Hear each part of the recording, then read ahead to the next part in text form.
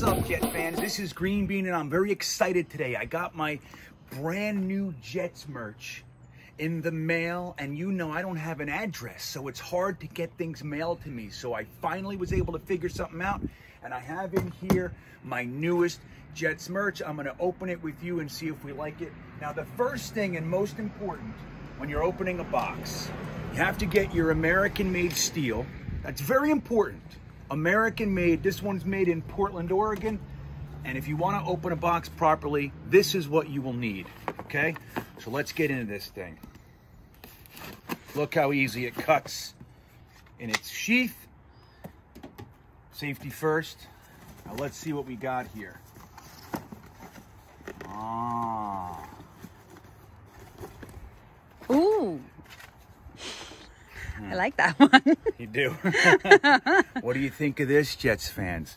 It's a 920 adjustable from New Era. Now, should I be cool like the younger generation and keep the stickers on? I don't think that's cool anymore, Kyle. I think that was like in the late 90s. So if I did that, no, wait, it's still cool. So if I did that, I wouldn't be cool? No. See, I don't know how to do the other side. Let's just put it on.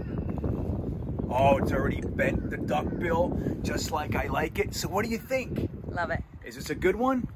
So here it is, Jets fans. Let me know what you think. This one here, just so you know, I bought this the day after Bill Parcells changed our new uniforms to the white from the old green Jets helmets. We went with this. I bought it in 1998 or 1999, whatever it was, and I've been wearing it ever since.